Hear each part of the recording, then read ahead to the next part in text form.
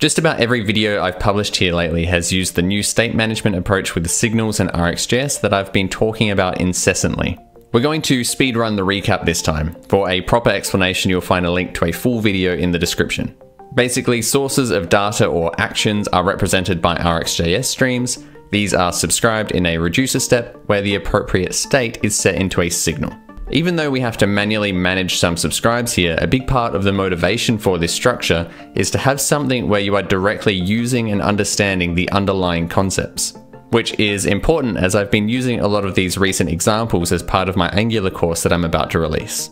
But whilst libraries and utilities might abstract some of these things away, essentially hiding what is really happening, they do also make your life a lot easier.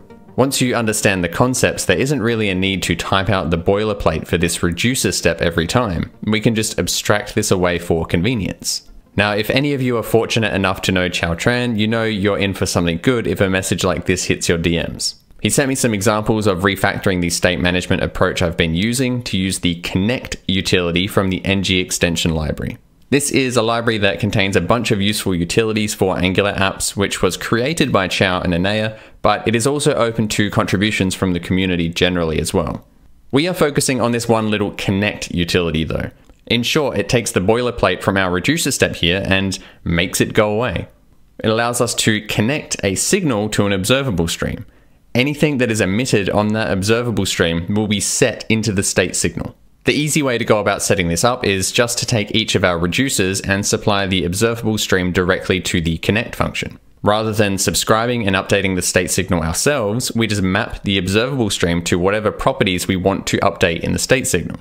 This is pretty nice already, but there still feels like there is some unnecessary boilerplate and duplication here.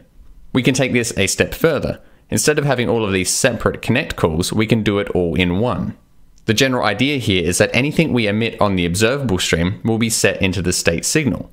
This can happen on one stream. It doesn't have to be on multiple different streams.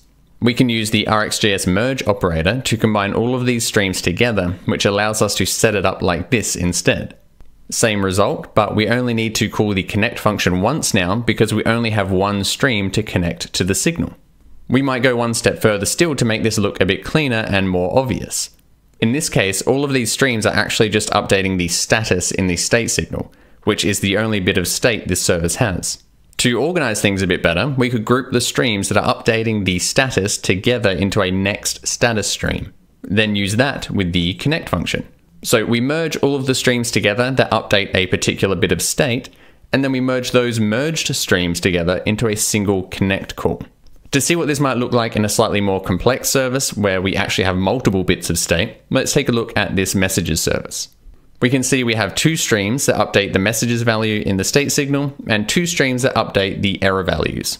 We merge those together and supply it to the connect function. So not only does this remove a bunch of boilerplate, it also takes this section where we purposefully introduce imperative code in an otherwise declarative setup, and it makes it slightly more declarative. It's still not really declarative because we still can't look at the declaration of our state values to see how they are calculated. If we look at our selector, we can see it is computed from this state signal, declarative so far, but now when we look at the state signal to see how the messages property is calculated, we have no idea. We just have its initial value. It is imperatively being updated somewhere else. So this still doesn't get around the need for this one section of code to be imperative, but with this setup, we can at least point to this specifically and say that this one stream is what determines how our messages property in the state signal is calculated.